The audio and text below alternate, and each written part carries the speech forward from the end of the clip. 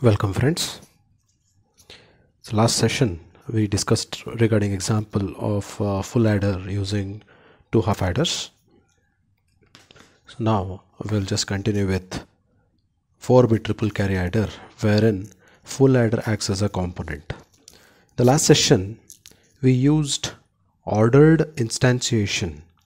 So this instantiation is called as ordered instantiation. In the ordered instantiation, you need to follow the order of the port that is specified. A, B are the inputs, S and C are the outputs. This A will be mapped with A of this S is mapped with S1, C is mapped with C1. Like that, A is mapped with S1 here when you call it for second time. B is mapped with Cn, S1 is mapped with some, C is mapped with C2. So this is called ordered instantiation. One more way of instantiation is named instantiation. We normally follow ordered instantiation in order to reduce the number of letters or alphabets that we write. So now we move on to 4-bit triple carry adder. The design is been put in front of you. So here in 4-bit triple carry adder, so we have 4 full adders. If we have been asked to design 8-bit triple carry adder, we'll be having 8 such full adder components. So here I'm having 2 inputs of 4 bits each, and sum is of 4 bit, C in as a carry input, C out as a carry output. I have 3 intermediates which I have named it as C1, C2 and C3. These are carry intermediates. So full adder design is already done here. We have designed a full adder. I'll just read out its component. So for designing one full adder, we'll be needing A, B and C in as an input, A, B, C in as an input, and sum and C out as output, sum and C out as output. Same full adder I have been calling 4 times. So this gives me 4-bit triple carry adder. For 4-bit triple carry adder, my inputs are A, B, which is of 4 bits. So hence I declare it as input 3 down to 0 A comma B, comma 1 input is of single bit, input Cin, and one of the output sum is of 4 bit, 3 down to 0, and one more output is C out, which is of single bit. So now coming to wire. So wire is the intermediates that we have been defined here. C1, C2 and C3 are the wires. C1, C2 and C3 are the wires. Now we write the code. So while writing the code, you should remember that whenever you call the full adder component, follow the ordered instantiation by referring to the previous code, which is a full adder code. So FA is a full module name. So I write it as FA module name, followed by I label it as F1, F2, F3, F4. It is according to your comfortability. So FA, I am calling it for first time. We call it as instance name, then followed by follow the name instantiation, ordered instantiation, A, B, C in. So A is mapped with A of 0, B is mapped with B of 0, C is mapped with C in, C in is mapped with C in, and next comes sum. Sum is mapped with sum of 0. Then C out is mapped with C1, which is a wire here, C1. Next, FA one more time I'm calling. Second time when I call it as I'll call it as F2. It's an instance name. So here my input goes like this: A1, B1, C in is mapped with C1, and sum 1 and C2. A1, B1. So in place of C in I am having C1. In place of sum I am having sum 1. In place of carry out I am having C2. Next, FA one more time I am calling F3. So here it is A2, B2, C2 is a C in,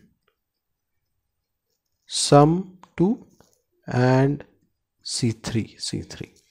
So last time FA, F4. So here A3 is the input, A3 and B3 are the input,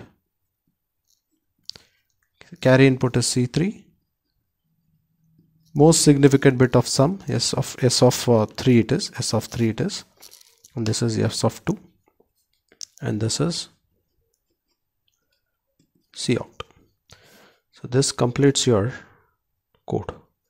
And if you write only this part of the code in any of the EDA tools, Xilinx tool, it will give you an error telling that FA is undefined module. So to just overcome it, you need to write a full adders code, either this code or else you can just write a full adder code in data flows design style of modeling. So this is regarding 4-bit triple cary adder. We'll go with another example now. So design of basic gates. Design of basic gates using 2:1 mux. This is one of the important or basic question which most of the students confuse to solve it. So I am designing AND gate using 2:1 mux. For this I need to have a 2:1 mux first. For writing 2:1 mux code, I have written the same way, basic, using a basic way. So module mux 2_1 input I0 I1 S0 is a select line and Y is output. Assign Y is equal to S0 bar I0 plus S0 I1. This is a 2:1 mux code.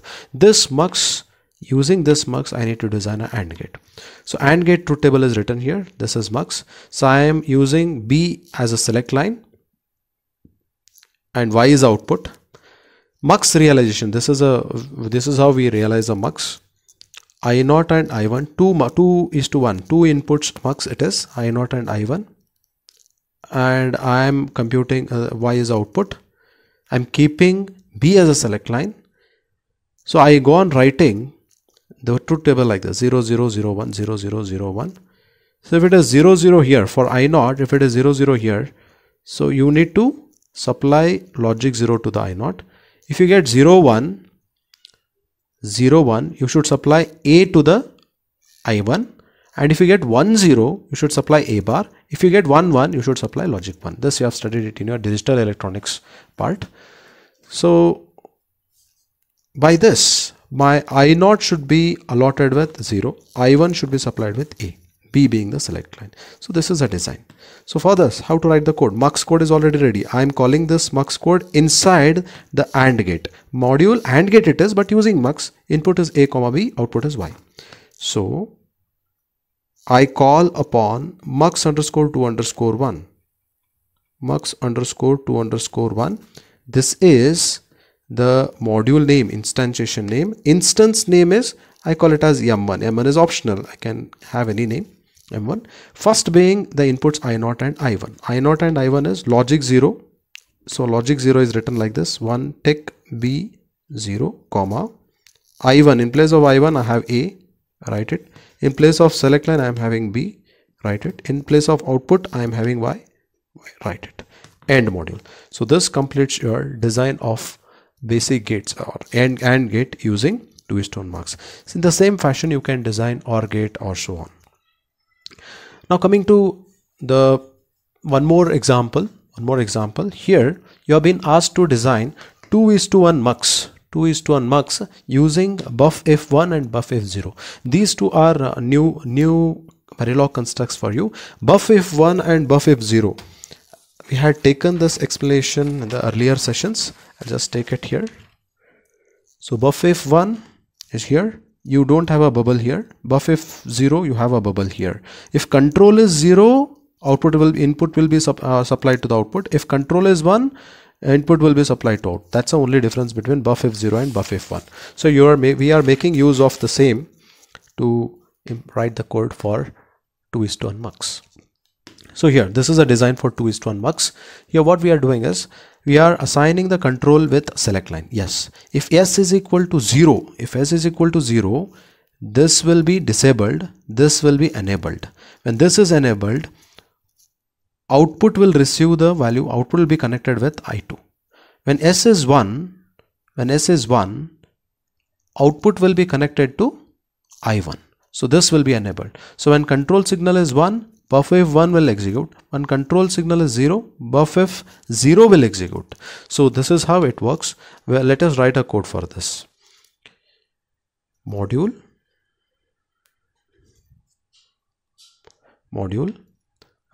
name it as mux 2_1 using buff. You can name it in your own way.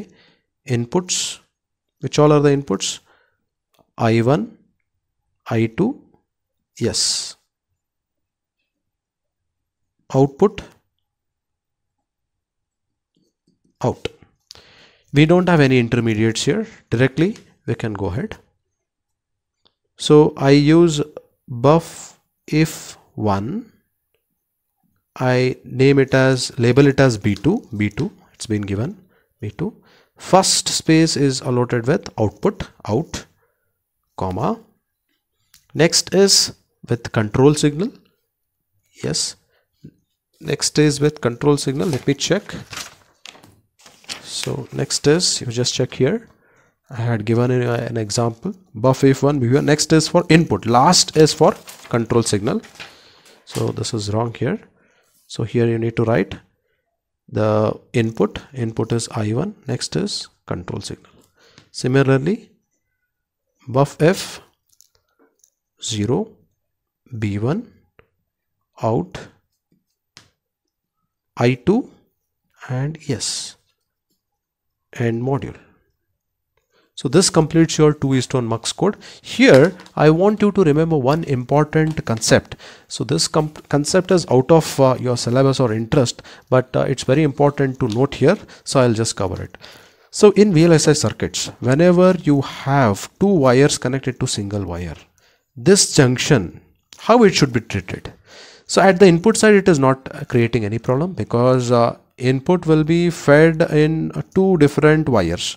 But what about output? So output is been driving by two different lines. If this also carries valid logic, if this also carried valid logic, then for which logic should be carried over here? So that's a confusion to the VLSI circuit. So this is called multiple driver problem. Multiple driver problem if two valid logics are being driven by single output line. But here it is not the case, because you'll be getting valid logic either from this line or from this line. If this is active, this will be inactive. If this is inactive, this will be active. So either of one will be having valid logic, so it will not create any problem. Only thing is Xilinx will show you some errors, some warnings which can be ignorable. This will work fine in your tool. But what if you have a two valid logic here? That's a wrong way of using. So what we need to do is we need to put a OR gate or AND gate. There is something called OR resolution and all, which is which you can learn in your higher semesters.